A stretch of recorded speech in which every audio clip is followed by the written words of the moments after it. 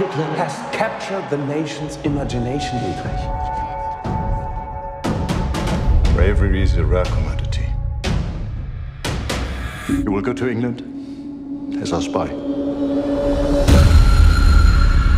What good is the church if it doesn't speak for the victims of the state? The church's job is to kindle peace, peacefully. Oh, you mean silently?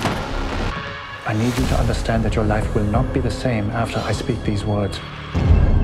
We have devised a plot to assassinate the Führer.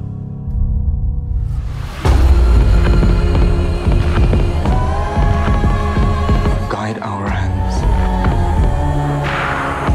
Guide our trembling hands. God sent Germany a true savior! Our silence in the face of evil is itself evil. Words aren't words anymore, Dietrich. They're nooses, bullets. This is a trigger that cannot be unpulled. Will God forgive us if we do this? Will He forgive us if we don't?